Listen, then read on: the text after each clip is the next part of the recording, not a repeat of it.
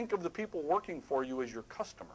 They are your customer. Their aunts, their uncles, their brothers, their sisters, their friends, their parents, their teachers are your customer. We see this happen in restaurants all the time.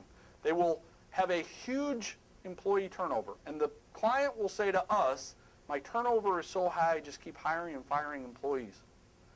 You know, it's just, they're not any good, so I have to keep getting rid of them. And then I'll say, well, let's look at your sales. Interestingly enough, your sales are trending down. Yeah, it's a bad economy. Is it possible that you fired all your customers? Well, what do you mean? Well, you keep firing your employees. Your employees keep coming here and some of them quit on their own because they're smart enough to know that you don't know how to run a restaurant. Then they go tell all their brothers and sisters and aunts and uncles, friends and family, loved ones, that you don't know how to clean the kitchen, that you don't know how to take care of food quality, that you don't know how to serve a customer, that you don't know how to treat an employee. So you fired your customer base because they used to work for you.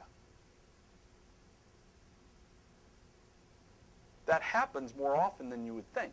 Now, if you're in a big city like New York or LA,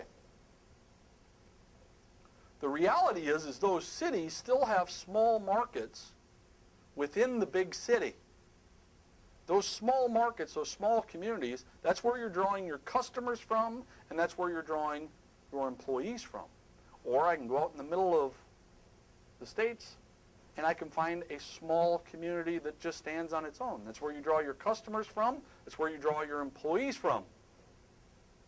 If the community knows that you're the negative wizard, you're the person that's constantly keeping people down, you're the person that's constantly making people feel bad, making people feel useless,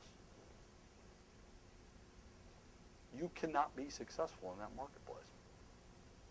And it starts with you being the positive influencer. It starts with you talking to your staff about how they talk to each other.